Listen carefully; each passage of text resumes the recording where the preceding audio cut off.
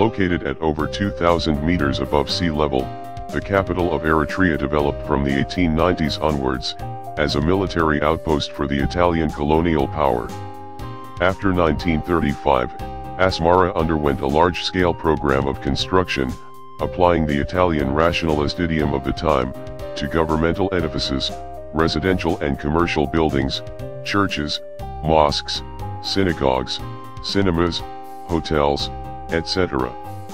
The property encompasses the area of the city, that resulted from various phases of planning between 1893 and 1941, as well as the indigenous unplanned neighborhoods of Arbatet Asmara, and Abishawel.